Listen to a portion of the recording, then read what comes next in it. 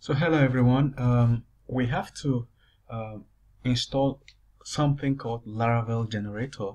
Laravel generator is basically a written code that helps you to generate Laravel files. Remember that you can do them manually, but as a software developer, you should know the tools that are supposed to do your work automatically for you. So we're going to be using the automatic tool here, and learning how to use that tool is going to help you a lot in your Laravel career. If you already know how to use it, you know how powerful that is.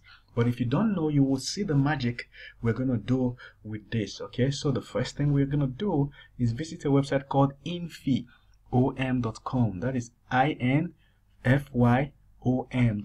So once we visit it, it's going to pull up a page like this. All right. And then the next thing you're going to do is click on infyom labs. So once you click on it, it's going to pull up these labs, and you're going to see something called a Laravel generator. Okay, just to show you, it generates admin panels. So sometimes when you want to build Laravel app, you need an admin panel. You don't want to manually build it. All right, you have to do that automatically to save you 60 to 80% of your time. So this is infyom lab. Laravel generator. And as you could see from the first screen, they have 1 million downloads. So 1 million times developers have used this. And now we're going to do exactly that. Now you click on getting started. And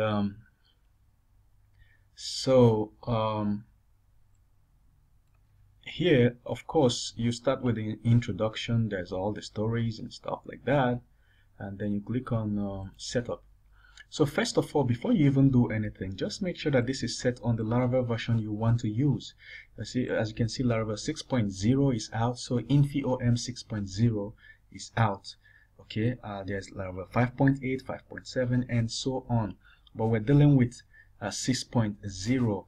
If you're watching this when there is already other versions of Laravel, like 6.1, 6.2 to 6.9, this video is perfect for all those. Even in the future when there is Laravel 7, you will see that 7 will appear here. Okay, so just to save our time, one thing we're going to do is there are two ways to install this. We can just clone the Git repository, or we install a Laravel 6.0 app and try to add infyom into it. Okay, you understand? We can install Laravel app and import this library into it, infyom, to automate our development inside the Laravel app. That's one way. The other way is that we can just install the already made infyom that contains Laravel, which is the path I'm going to follow. So there is installation here. We'll click on it, setup, installation.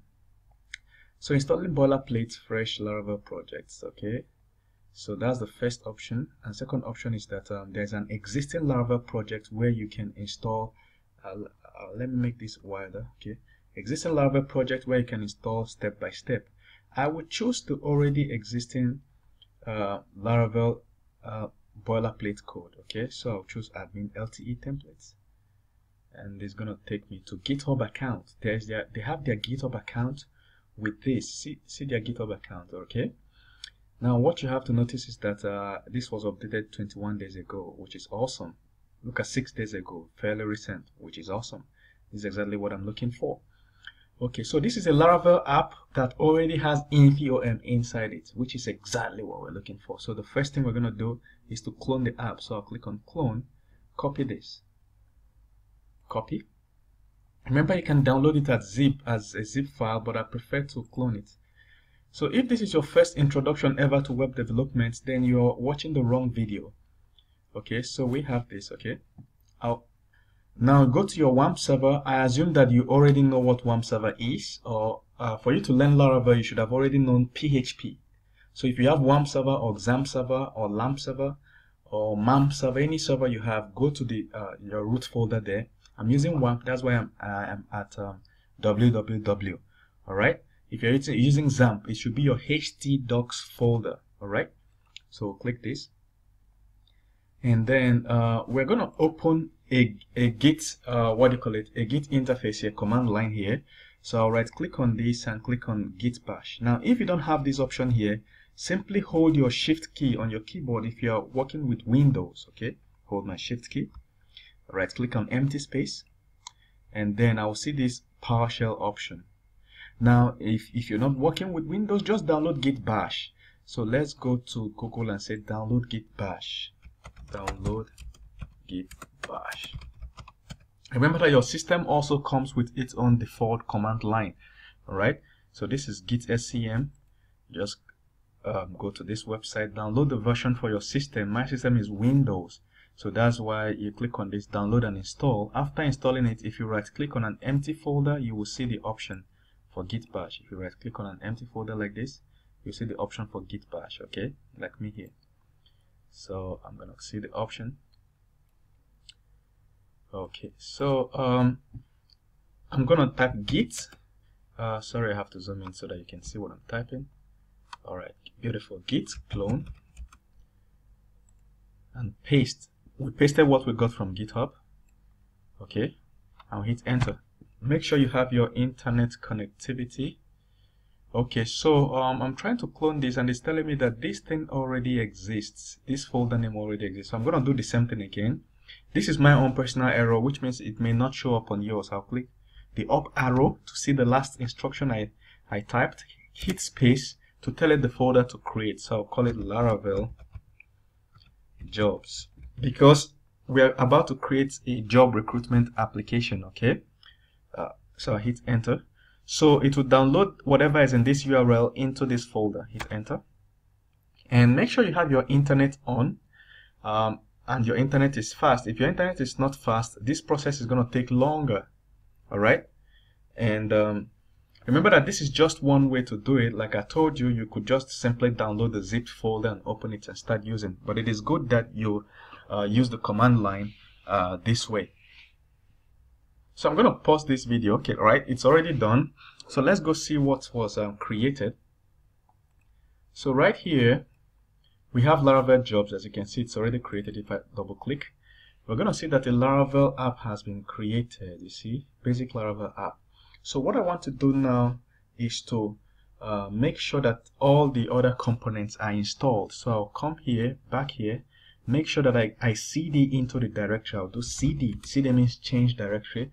Laravel jobs. Okay, hit enter.